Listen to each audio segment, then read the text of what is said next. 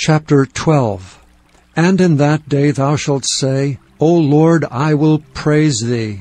Though thou wast angry with me, thine anger is turned away, and thou comfortest me.